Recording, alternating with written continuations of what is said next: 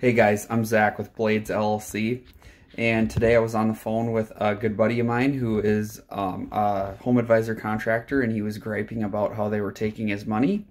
I am also a home advisor snow removal contractor, and I had gotten a lead while I was on the phone with him, which I paid $17.76 for, and the lead was for a guy named Dan Thomas.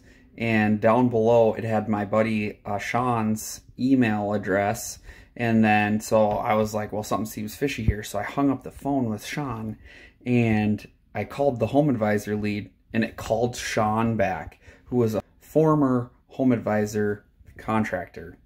Seem fishy? I think so. Home advisor is a scam.